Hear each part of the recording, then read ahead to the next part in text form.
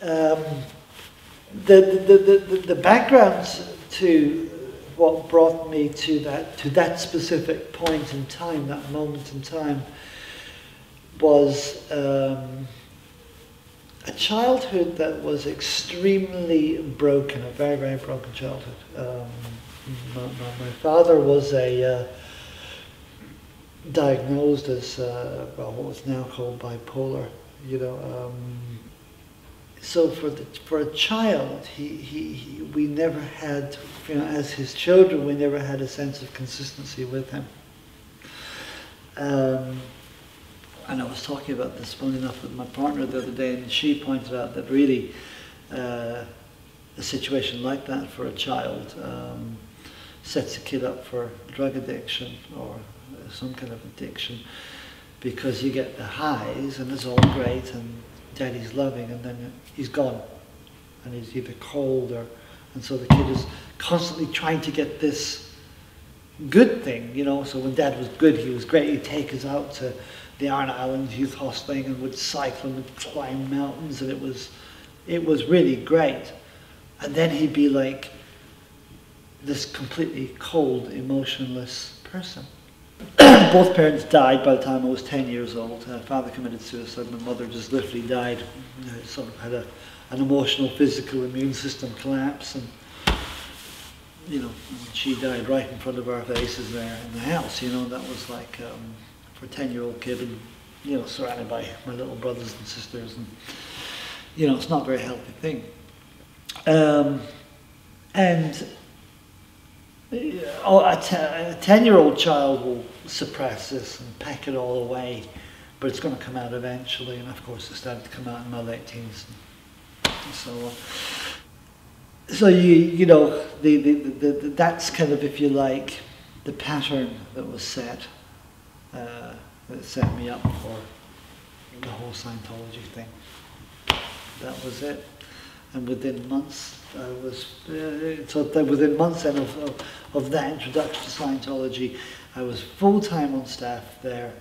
I'd sort of cut myself off from my friends and my girlfriend or partner, actually, we were living together. My only circle had become Scientology. And that's partly their effort. Or in fact, that's very much their effort, actually, to be able to, when they saw someone was like that, someone who was susceptible to Scientology, they'll go for it, they'll grab him. One of the things I observe now is that the staff member in a Scientology organization is kept quite hungry, if you like. They're kept under extreme pressure. They're run on statistics, and each person has to have his statistic.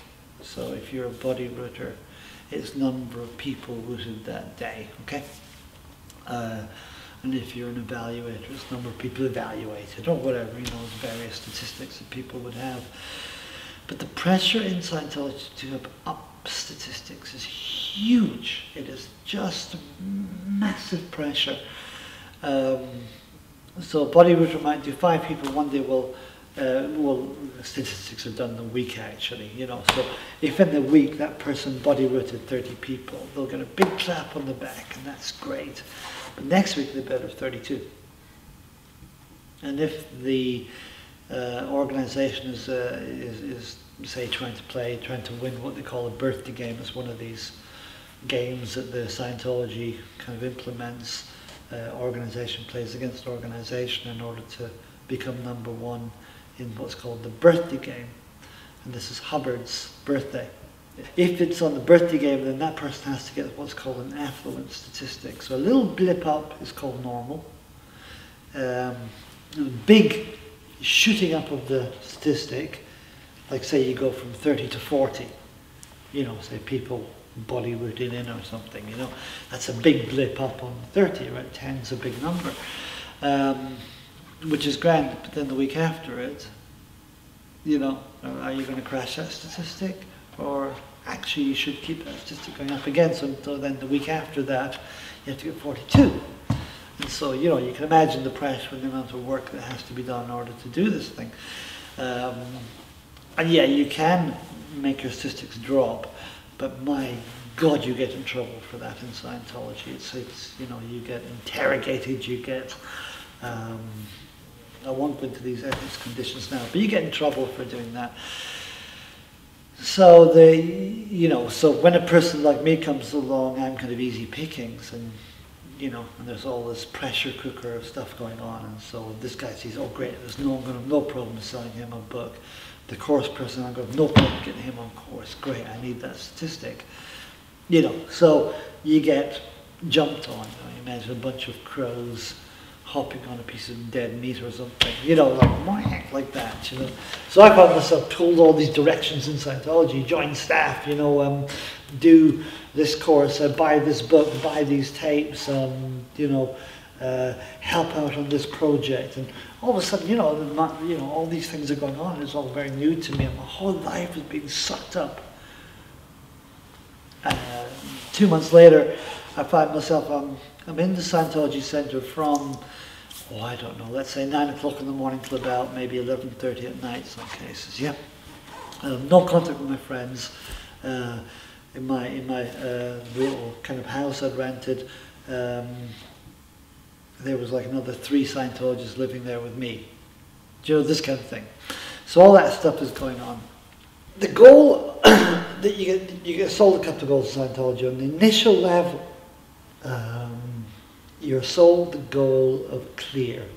Okay, that is, you're educated to the fact that there is what's called a bridge to freedom, which is a series of steps, if you like, up to a higher state.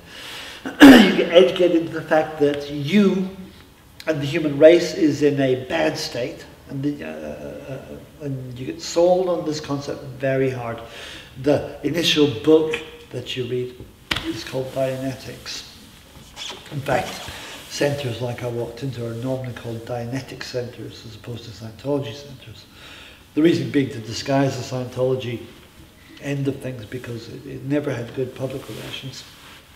You get sold the idea of what's in Dianetics, and then you almost get the idea that part of your mind is split in 2 parts. There's a sort of conscious level that's seething with evil and pain and horror and strange sexual perversions, and you get this idea, this whole image is kind of really, really laid in on you, that you have these things called engrams, and an engram is a moment of unconsciousness. Yet, what Hubbard is preaching is that this part of the mind, what's called the reactive mind, it never actually goes unconscious.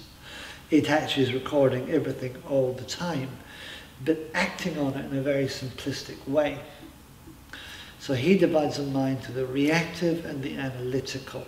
And he says the analytical mind, which is the mind, let's say the mind I'm talking with now, if we're using Hubbard's system or Hubbard's framework, that's the analytical mind, and that's the grand, and it's working, it's able to think and everything. But then down below it, there's this subconscious mind. And if in a moment of pain or unconsciousness, my analytical mind shuts off, because it's a more delicate system, then the reactive mind comes into full play and is recording everything that's happening and is supposed to, I don't know, do something to protect the human or the animal or whatever it is, right? But it acts upon things in a very simplistic way. So that, let's try and give an example. If somebody, one of the examples Hubbard uses in Dianetics is, say, the woman who gets, say, she gets beaten by her husband, knocked unconscious by her husband, right? And then around there's a number of things happening. There's him shouting at her, saying, "You're a stupid, useless, you know, prostitute or a whore or something," right? There's the sound of a tap dripping. There's a car going by.